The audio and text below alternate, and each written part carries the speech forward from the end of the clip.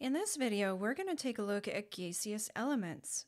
So there are two kind of key things that we're going to take a look at here. First, we're going to look at identifying elements found in the gaseous state at room temperature and standard pressure on the periodic table. So we're going to take a look and find which elements are gases at room temperature and standard pressure. And then we're going to look at naming as well as the chemical formula for those gaseous elements. So starting with where to find the gases on the periodic table. Now note, this is at 25 degrees Celsius and 100 kPa. So these are conditions of standard temperature and pressure, standard ambient temperature and pressure. So your gases are mostly located on the right-hand side of the periodic table. They include your noble gases, and they also include a couple of the halogens, fluorine and chlorine, as well as oxygen, nitrogen, and hydrogen.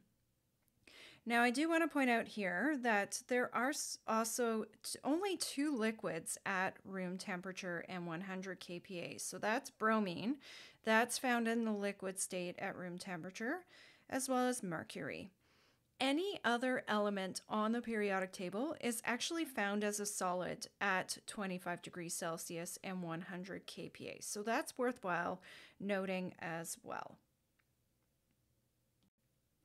Now let's get into writing chemical formulas for gaseous elements. So we do have to remember that some of these are diatomic.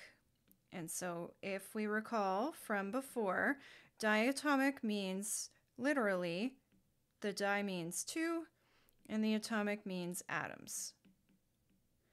And so our diatomic elements on here are hydrogen, nitrogen, oxygen, fluorine, and chlorine.